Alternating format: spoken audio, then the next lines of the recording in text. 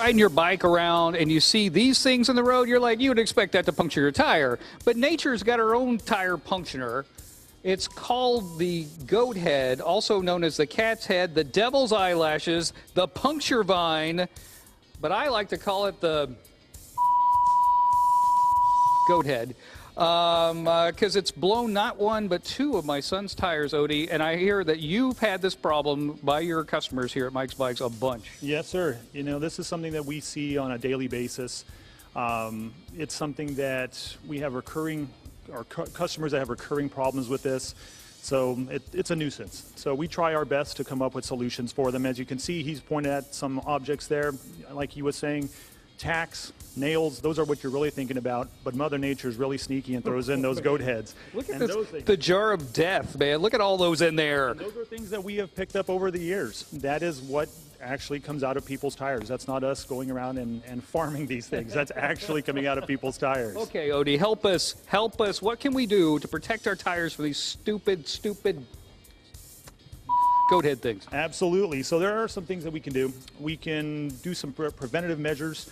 There are some tire liners that we can put in between the tube and the tire that'll help against the thorns and things like that. There's also a tire that's designed that has a belt protection as well as sidewall protection.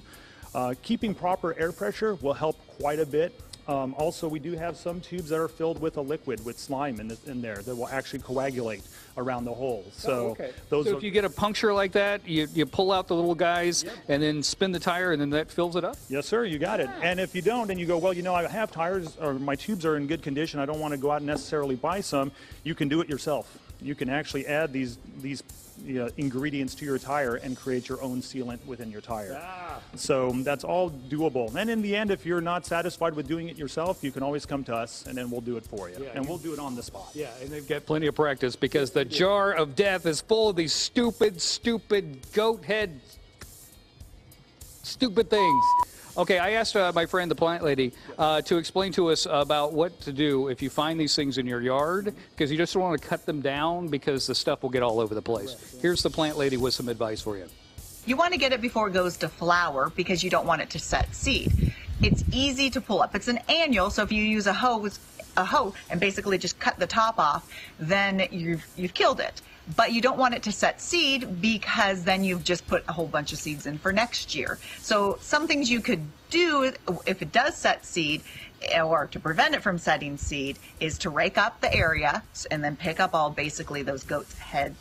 And then you could take a piece of old carpet and turn it over and sort of stomp on it, and all the fruits are going to get stuck in that piece of old carpet, and you could just throw that piece of carpet away. So those are some ways of just preventing the fruits from going to seed if you allowed it to go to seed already.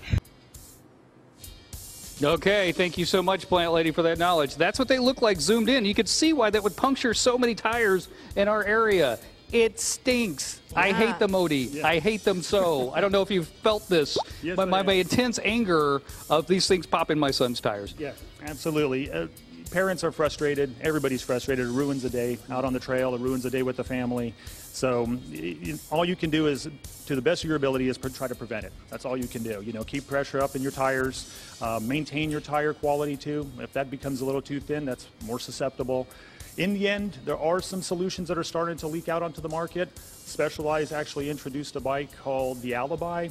It actually has solid tires on it. Solid tires on it, and it barely rides a little bit better than you would think. We got to run. Thank you, Odie. I appreciate it. I know you got about 1,000 bikes to fix because it's stupid. Your ire is noted. Duly noted. What's that?